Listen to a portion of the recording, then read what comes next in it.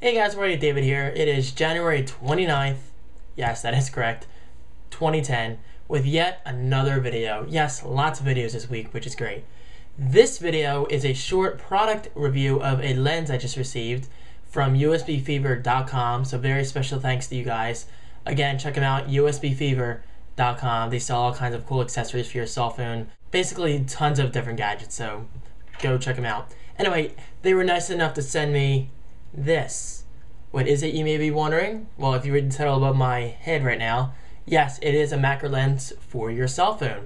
Now, you may be thinking, I never knew they made lenses for cell phones. And if you were thinking that, I have to totally agree. I never even thought of putting a lens on my cell phone or iPhone or anything like that. So I think this is really cool. So this is a macro lens for my iPhone. This fits other phones. What it is a little lens which is covered by this little piece of gray plastic. And there it is. It's very small. It comes with a little holder which connects magnetically, which I think is pretty neat. And it comes with adhesive rings to put on your phone.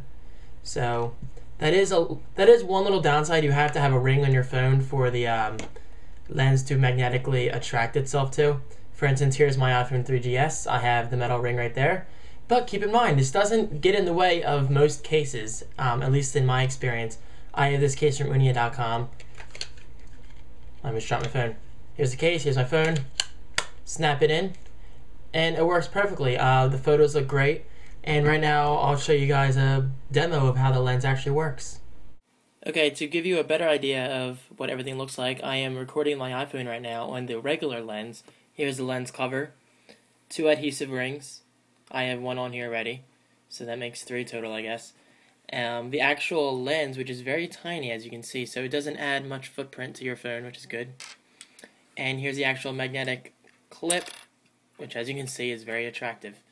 So it works great. Okay, so now that my case is off my phone, you literally just clip it on. I'll have to turn around for a second to show me. The adhesive ring is on my phone already, as shown.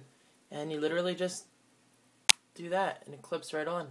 Now, obviously, I look very blurry right now because it's a macro lens, but as you can see, I think that's pretty impressive for a macro lens on a cell phone.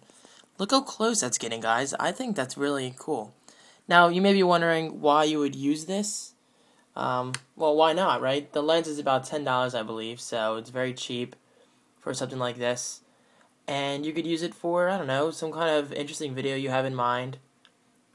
And as you can see, my keys are quite dirty. This keyboard is over a year old now, so you can really see the dirt up close. But this gives you a good idea of how close this lens can really get. And here's myself taking the lens off.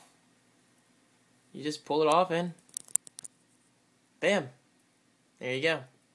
So is this lens worth it? Without a doubt, I say definitely, guys. The lens is $10. I spend more than that at Wawa sometimes in one trip.